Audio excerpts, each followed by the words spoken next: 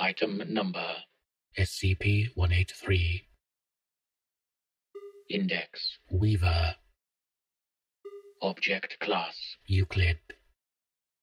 Special Containment Procedures. SCP-183's container must be soundproofed and lined with heavy steel plate.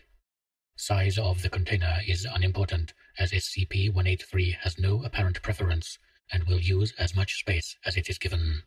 Personnel are strongly advised to avoid entering the container. This is pointless and exceedingly dangerous, and any desire to do so may be indicative of hitherto unobserved psychological capabilities of SCP-183's song. See below. Openings in the container are to be small and brief, preferably exclusive to feeding purposes.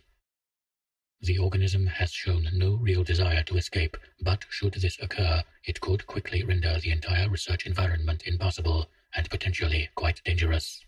SCP-183's song has been described as pleasant, and as long as no subliminal effects are observed, researchers are permitted to keep the chamber's embedded microphones active if they wish.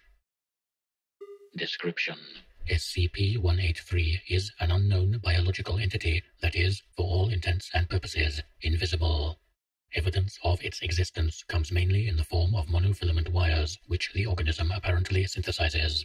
These fibers are extremely thin and durable. They are capable of slicing through soft tissue, bone, and even body armor with very little force. Coupled with the difficulty of seeing them, this constitutes a serious hazard to all personnel within the container.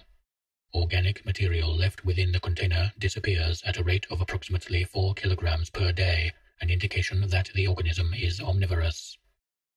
The wires synthesized by SCP-183 are unique in human experience. Tests indicate that they may be a form of carbon nanotube. They appear frequently and almost instantly, strung taut between walls, ceiling, and floor in no apparent pattern, forming a convoluted, razor-sharp tangle. This may be analogous to a spider's web, a trap to capture food. Small animals in the chamber are left alone until killed by their own movement. If they are non-fatally injured by the wires, SCP-183 will consume any severed body parts, but will not attack the animal itself until it is dead. Individual fibers vanish after several hours. Our working theory is that they eventually lose their adhesive properties and fall to the floor to be consumed and recycled by SCP-183. Interestingly, SCP-183 plucks its wires in a distinctive musical pattern, producing a surprisingly complex and euphonic melody which is reproducible on the common pentatonic scale.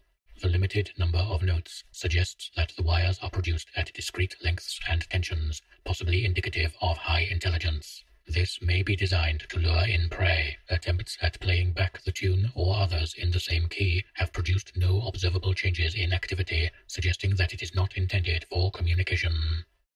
Current research on SCP-183 aims to reverse engineer the organism's monofilament wires and to ascertain the mechanism of its invisibility.